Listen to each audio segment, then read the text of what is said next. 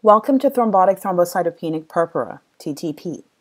This video is the last in a three-part series that will review TTP's pathophysiology, diagnosis, and management.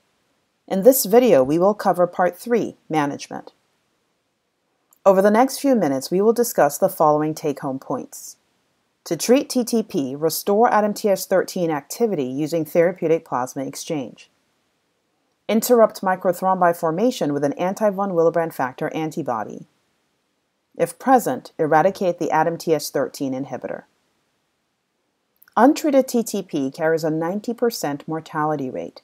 Therefore, with clinical suspicion and without waiting for confirmation of ADAMTS13 activity levels, treatment should be initiated promptly. The first step in acute management is to restore ADAMTS13 activity levels. You may recall from our earlier video that von Willebrand factor multimers that remain uncleaved due to ADAMTS13 deficiency allow platelets to bind and form fibrin-rich microthrombi that block arterioles and venules. Consequently, red blood cells get fragmented in the process, forming the schistocytes that we see on the peripheral blood smear. By restoring ADAMTS13 activity, ADAMTS13 can bind the ultra-large von Willebrand factor multimers and cleave them, thus removing the platelet microthrombi, resolving microvascular blockage, and freeing up the microcirculation to the flow of normal, undamaged red blood cells. The most efficient way to restore ADAMTS13 activity levels is using an apheresis procedure known as therapeutic plasma exchange. Therapeutic plasma exchange works to remove ADAMTS13 deficient plasma and replace it with donor plasma. When treated with therapeutic plasma exchange, greater than 80% of patients recover. In congenital TTP, however, plasma infusion alone may be sufficient. The next step in acute management is to interrupt microthrombi formation. Recall that due to ADAMTS13 deficiency, ultra-large von Willebrand factor multimers remain uncleaved, promoting microthrombi formation. When we introduce anti-von Willebrand factor antibodies that recognize platelet binding sites on von Willebrand factor, these antibodies can bind to the ultra-large multimers and inhibit platelet binding.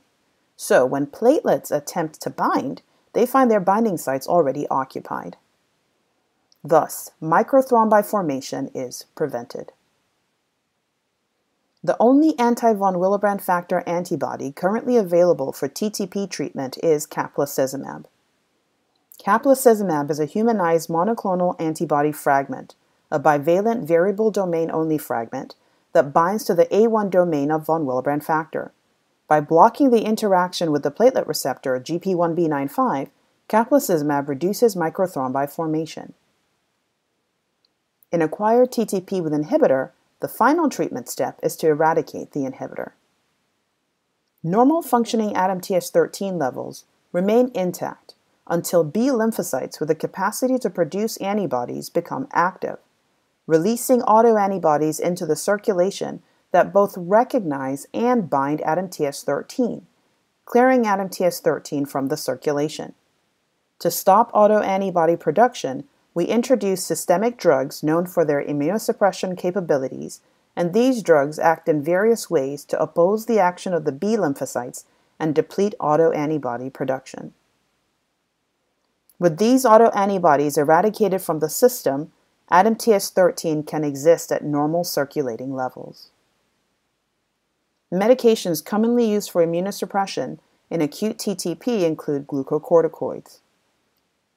Glucocorticoids reduce production of the ADAMTS13 autoantibody and hasten recovery.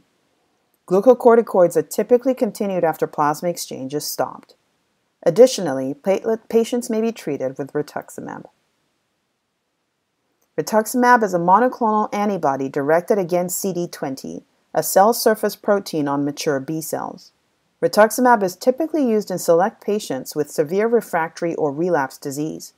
Rituximab reduces the risks of exacerbation and relapse and may hasten response to therapy.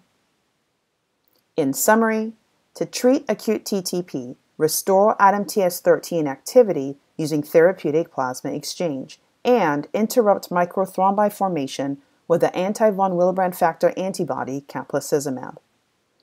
In acquired TTP patients with an ADAMTS13 inhibitor, use immunosuppressive agents such as glucocorticoids and rituximab to eradicate the inhibitor. This brings us to the end of our three-part series on thrombotic thrombocytopenic purpura. ADAMTS13 goes missing.